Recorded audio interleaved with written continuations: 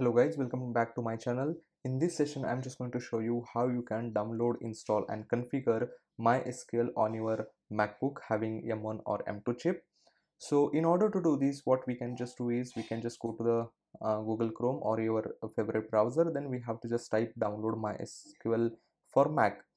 Then the very first link that will appear over here will be from dev.mysql.com. Then we have to click on the very first link, and then we have to go with the first option, which is Mac OS 13 ARM 64-bit, and which is having the DMG archive file.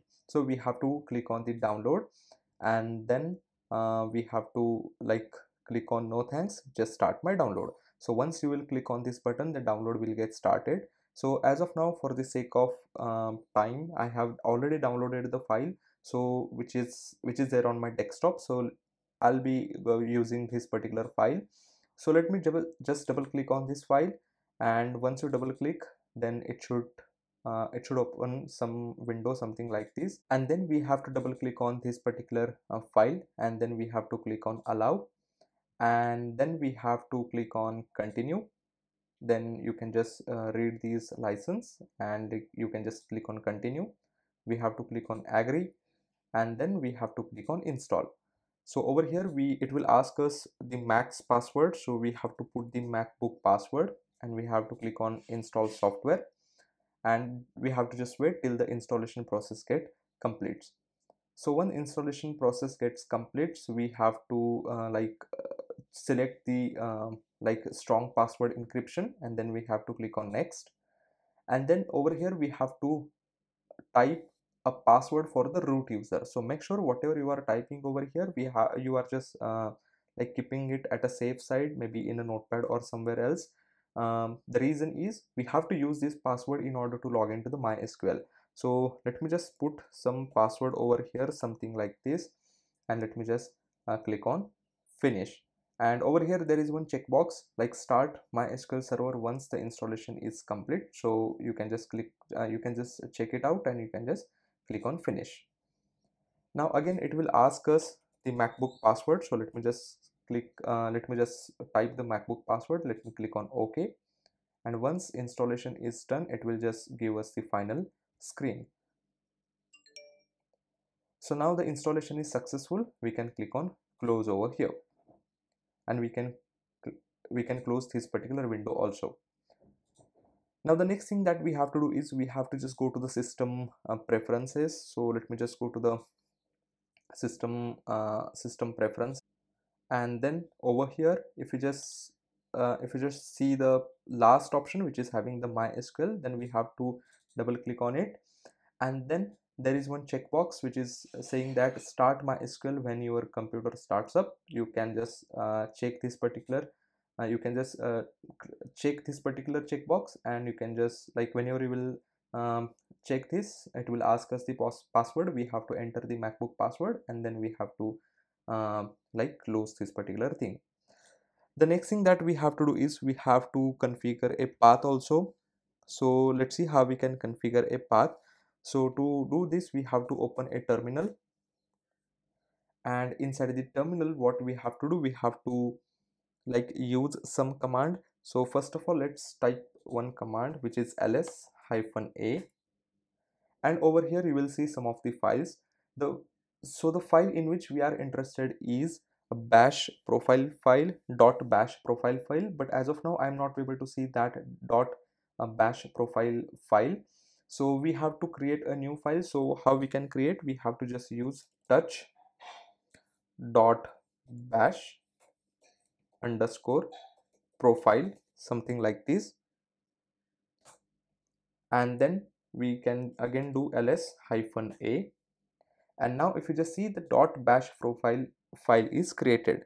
So what we have to do, we have to open this particular file. So we have to type a command open -t .bash underscore profile, something like this, and let me just hit the enter.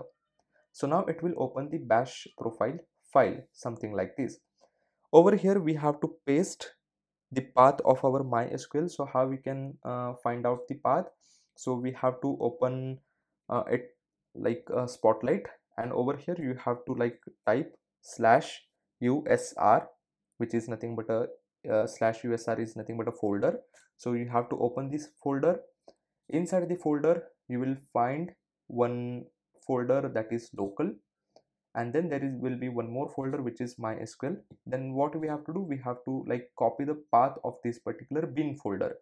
So we have to right click on it, and then you can just press option button, and you will find one option that is called as a copy bin as a path name. So you have to click on this, and then you have to come back to this particular bash profile file, and over here what you have to do, we have to like type export. So let me just type export, and we have to keep this export in a uh, small case.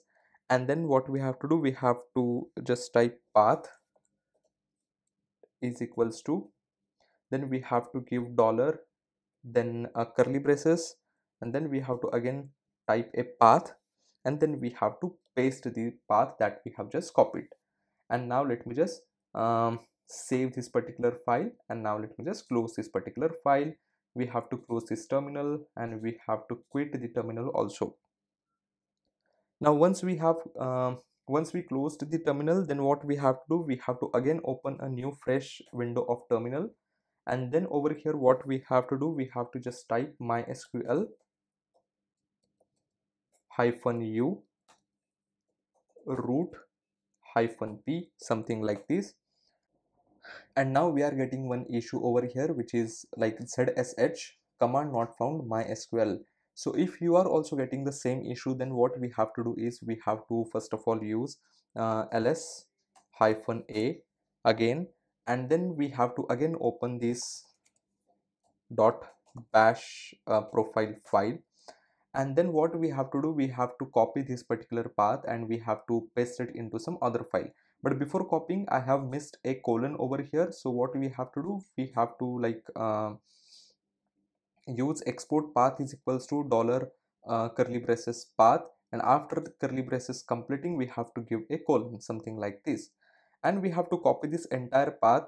Make sure you are just saving this particular file, and you are just closing this particular file. And then what we have to do, we have to again open one new file, which is dot zshrc file, and then we have to paste these path over here also. And now we have to just save this particular file. Let me just close it.